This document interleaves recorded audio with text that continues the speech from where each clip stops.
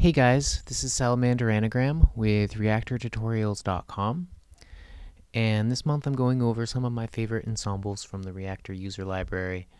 Today I'll be checking out Serenade by Chet Singer, which is a physical modeling synthesizer for string instruments.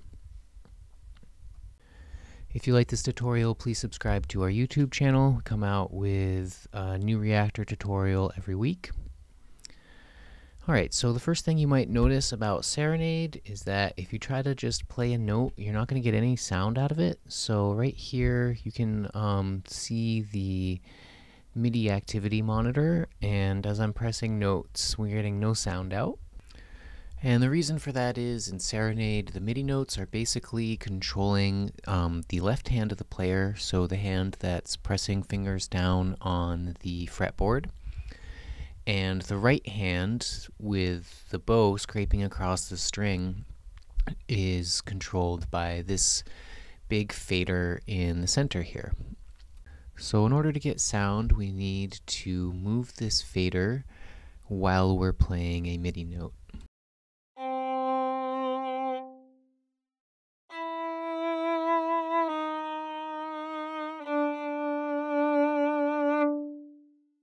Okay, so I really like this design because it adds a certain level of expression that is often missing from digital models of acoustic instruments. And it also can do a very good job of emulating some of the perceived flaws of those instruments. Okay, so in the upper right hand corner here, you can choose which string instrument to emulate.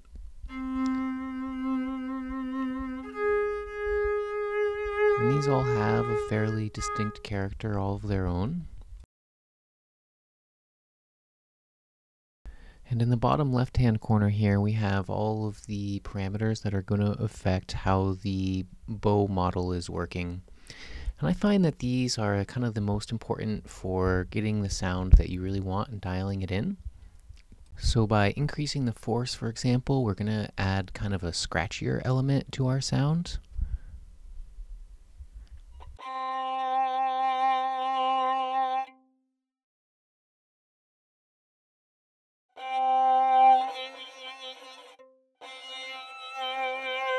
And also in this section, we can get a pizzicato sound. I'm not sure if I'm pronouncing that right. I've only ever seen this word written before.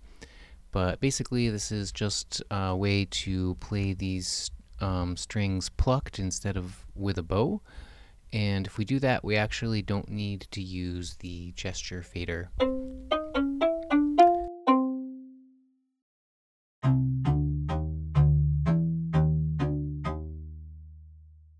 Okay, so next let's talk about some ways to control the gesture fader in the center without using the mouse. So the first and most obvious way is you can simply right-click on it and select the MIDI and OSC Learn option. And then you can move any knob or fader on your MIDI controller and it will automatically map that knob to control the gesture fader. So I found that my hands were not that great at creating the kind of smooth transitions up and down that I would like to get out of this fader here, so I decided to automate it in Ableton, which I thought would be an easy task, and it wasn't working for some reason, so I went back and checked, and it turns out that there's an error in the way that Serenade uses its automation IDs, and fixing this is really not that difficult, so I'll just show you how to do it right now. So first we want to select our ensemble and go to the Connect tab in Properties, and down at the bottom here in the automation area, we see that our base ID is over 2000. Which is kind of strange, so I just use the instrument up, and that sets our base ID to 0. And then I'll compress and sort the remaining IDs. And then we'll select our instrument, and again, we see that our maximum ID is 100 or whatever, and our maximum ID in use is over 40,000.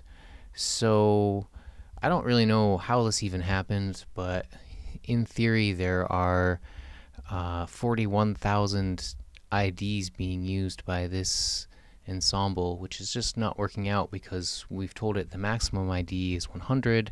So all these other, anything with an automation ID over 100 is not going to get noticed by Ableton. So what we want to do is, once we've sorted and compressed these IDs, we find that we still have 700 some odd IDs left. We want to make sure our maximum ID is at least equal to the maximum ID in use. So this can be really confusing, but basically you just want to make sure that your max ID number and your max ID in use number kind of match up in some way. Alright, so I'm just going to save this with a new name so that I can remember the difference, and then we can hop over into Ableton and I'll show you how you can modulate the gesture fader inside ADAW.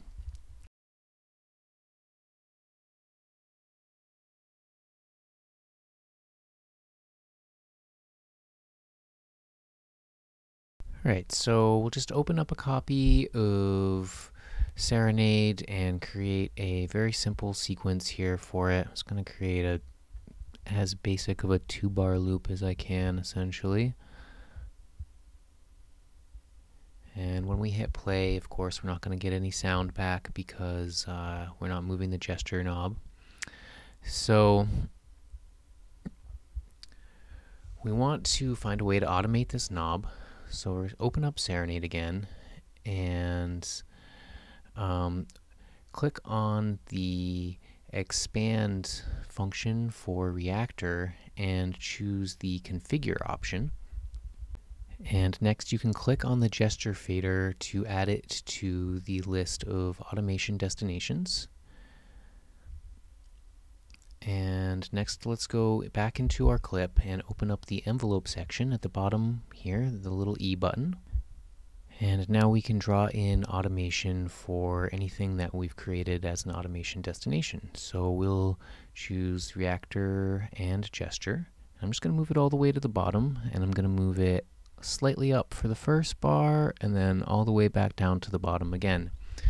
And it's important that when you create these loops that the beginning point and the end point here are going to match up. Otherwise you're going to get a huge sudden jump in your bow position and it's just going to sound really ugly. Okay, so next we can hit play and hear what it sounds like. We'll probably need to make some adjustments. Definitely need to make some adjustments. So I'm just going to turn the force a little bit down here, turn the distance up a little bit.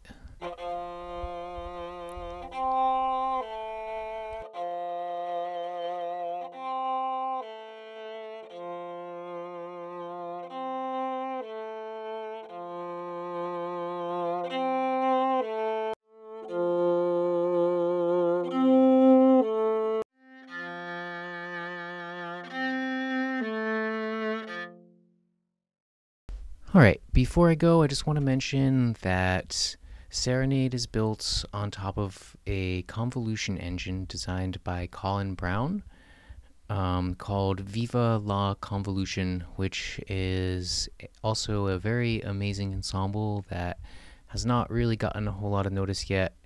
It's a convolution reverb, which is just pretty amazing for sound design capacity, as this ensemble Serenade proves. So check that out as well. This is Salamander Anagram with reaktortutorials.com. If you like this tutorial, please subscribe to our YouTube channel and check out our website. And I'll be back again next week with a new Reaktor tutorial. Thanks for watching.